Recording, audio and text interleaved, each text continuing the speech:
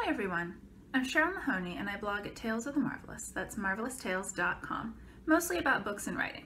So with that kind of focus, I'm not usually doing a lot of posts that are particularly topical, possibly a new release or maybe at Christmas I'll do something Christmas related.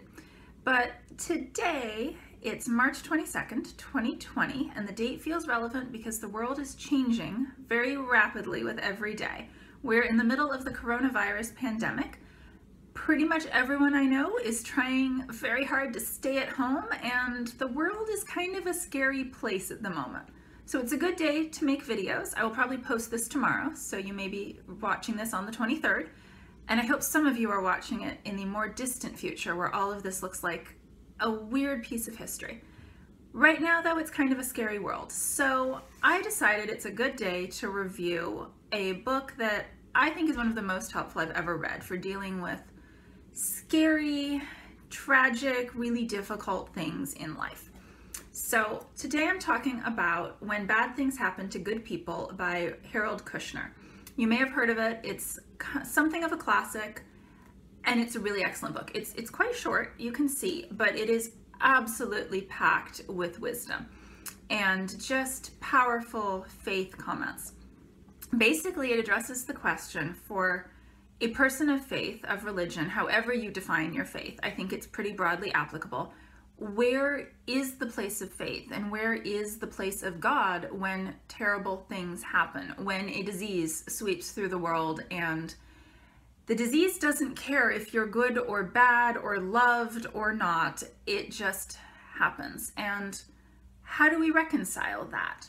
So Kushner, who is actually a Jewish rabbi, wrote this book in response to his son's death. His son was born of some kind of degenerative disease, I believe died when he was about 12.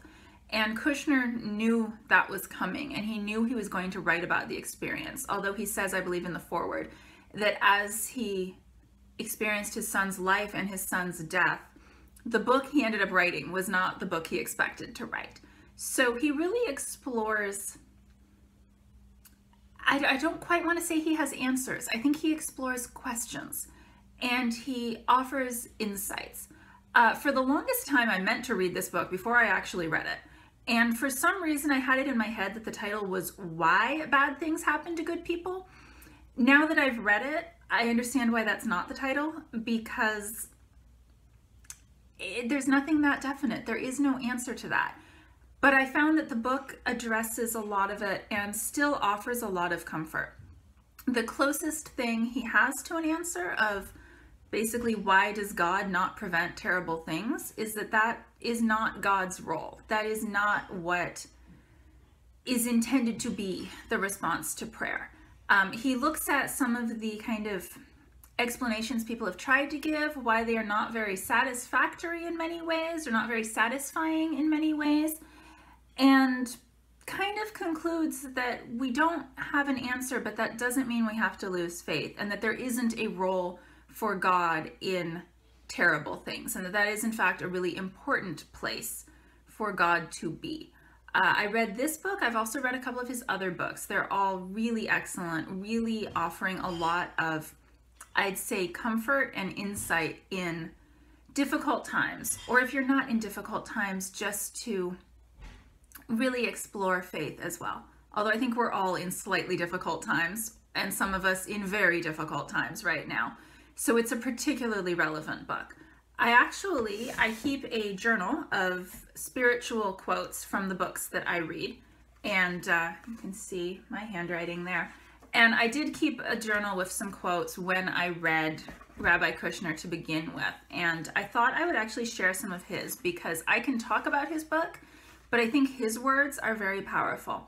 So I think the closest thing to a sum up of, I mean, you can't sum up an entire book, but the closest thing to sum up the closest answer he has. Here's a quote that I wrote down. To the person who asks, what good is God? I would say that God may not prevent the calamity, but he gives us the strength and the perseverance to overcome it.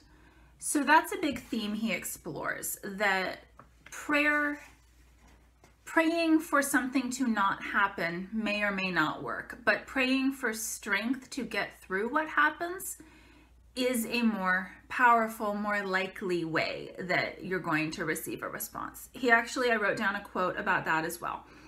People who pray for miracles usually don't get miracles, but people who pray for courage, for strength to bear the unbearable, for the grace to remember what they have left instead of what they have lost, very often find their prayers answered. That I know has impacted my faith life, my prayer life, when I think about what I'm praying. We're getting a little personal now. But I think that I find it's a helpful and important thing to keep in mind. He also talks about prayer as serving the purpose of connection. Another quote. The first thing prayer does for us is to put us in touch with other people, people who share the same concerns, values, dreams, and pains that we do. That it may not even be about the answer to your prayer. It may just be about reaching out and praying with others and forming those human connections. And I think prayer is often also, should be also, about a relationship with God as well as with people. And so the answer is only part of it. The act of reaching out is also very important.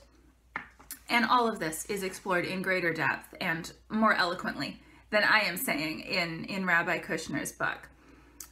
He talks also about people want to, when you're asking why, sometimes it's asking about the result or the meaning, and he addresses that as well. I'll read a little more. Let me suggest that the bad things that happen to us in our lives do not have a meaning when they happen to us. We can redeem these tragedies from senselessness by imposing meaning on them. The question we should be asking is not, why did this happen to me? What did I do to deserve this?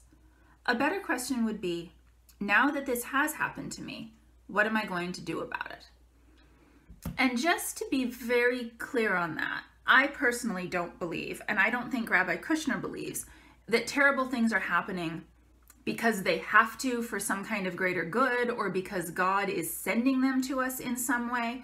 What he's saying, and what I also believe, is that bad things happen, but we can choose to find meaning in them. We can choose to identify what good thing came out of them. And I also believe God can bring good things out of bad things. That doesn't mean the bad thing was good. That doesn't mean it should have happened in some way. But you can still look at a tragedy and say, this is a tragedy that I wish had never happened. But I appreciate and value the good thing that came out of it as well. Humans are amazing. We can hold almost paradoxical thoughts like that in our head. And I think it's especially in tragedies that we find ourselves doing that kind of dance of trying to find that balance. So I think that's an important insight as well that is explored. I mentioned I've read another book by him, and I thought I had my other journal with some other quotes from that book, and apparently I don't. As I'm looking, you can't see, I'm looking in front of me. I'm not going to stop the video, I'm just going to paraphrase, because he had a particular quote that I thought was very relevant to the present, that when we pray in regards to illness, it's not God's job to fix sick people. That is the doctor's job. It's God's job to love us and support us through these experiences. I know people have different beliefs about what they think God does, what they think God responds to prayers with. And I would never want to dispute that with anyone. I think everyone should and needs to have their own faith. But that is one insight, that is one perspective that I feel like could be helpful, especially as we're dealing with this situation. So, Rabbi Kushner, when bad things happen to good people, it may not have answers, but it asks a lot of questions. And without trying to answer questions that have been asked for thousands of years, it feels like there's at least some glimmer of an answer. There's certainly a lot of insights that you can consider, potentially take on board, and maybe find some comfort, at least, in a very scary world. So I hope you'll think about it as a possibility. I hope it will help you if you do decide to explore it, and I hope you and all of your loved ones are staying safe and well in a scary world.